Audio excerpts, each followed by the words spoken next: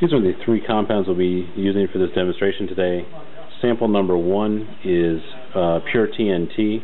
Sample number 2 is C4, which the active ingredient is RDX. And the sample number 3 is Det Cord, and the active ingredient is PETN.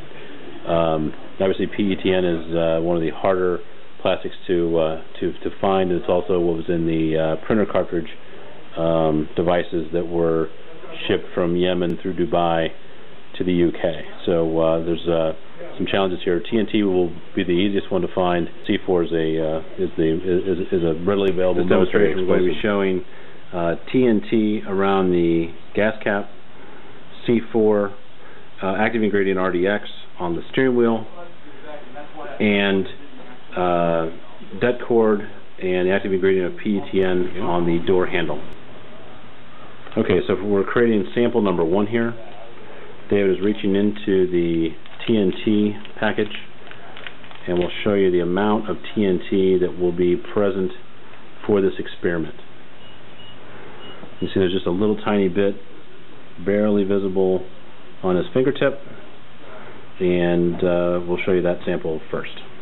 So he will then apply that to the gas cap, and go ahead and wipe it all over the area, David. Spread that out.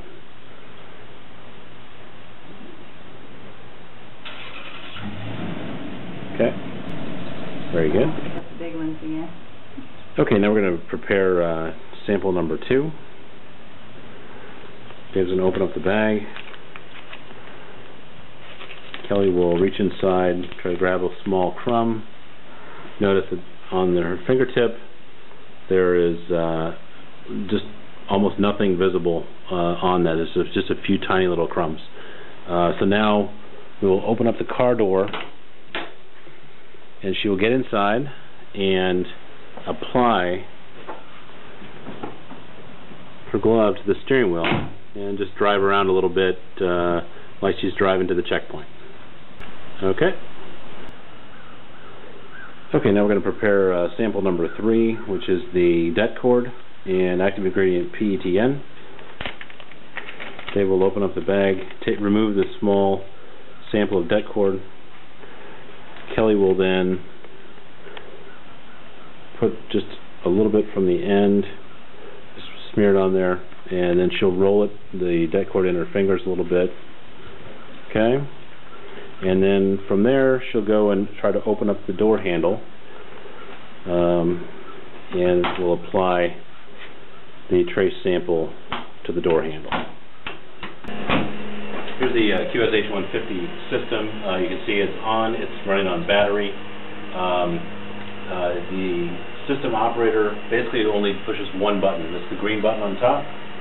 Push the green button to break the plane. The sampling. You notice the wind just blew our sample off the thing here. This is just, it's not actually taking a sample right now. It's just an example of what the system does. And you see that it's now getting no alarm. But I've got the system set in a more operational configuration here, where you have like a 1-point harness that gives you the ability to, if I need to put hands on this person or go for my sidearm, I can do that, and it doesn't fall off and then hit the ground. Helps to protect the operator. It helps to keep everybody on the team safe. So the system here, what I'm going to do is I'm going to go after our terrorist now and take some samples. I'm going to take one of these sample traps out of here. I'm going to push the button so you can see that there's no alarm on the sample trap.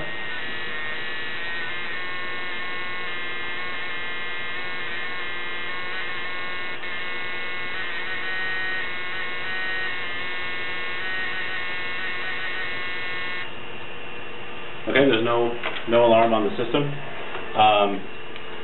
That proves that the sample, this can is now not contaminated. What I'm going to do is I'm going to wipe this on the first sample here, where the TNT was.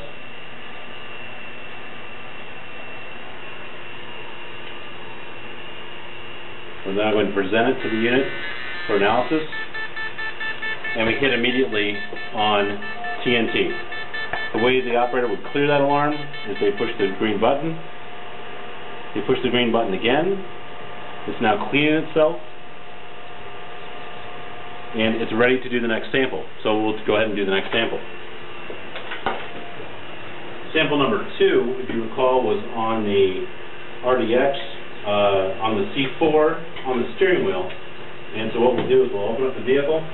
Actually, we know we have a PETN sample here, so I'll be careful doing that and not touch my left hand to anything after this. We'll now sample the steering wheel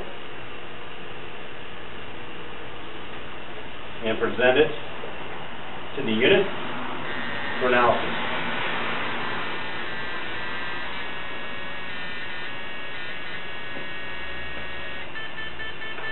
And we got an alarm for RDX. So the operator pushes the green button, pushes the green button again.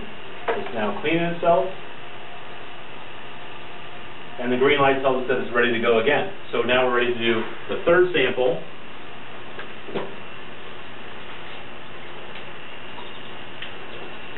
Got the Quantum Sample Prep. We close the door. This was the Det Cord with active ingredient PETN. We're going to analyze this door handle, where Kelly had touched it with her glove. We hit start. We present the sample to the unit, and we get a PETN alarm almost immediately. Push the green button again. Push the green button again. It's cleaning itself, and the sample, and now the system's ready to go. If we were to do this with one of our competitor systems, this short video could take up to 2.5 hours with the kinds of samples that we're doing here. I hope this demonstrates the system and how we use this at a checkpoint. Thank you.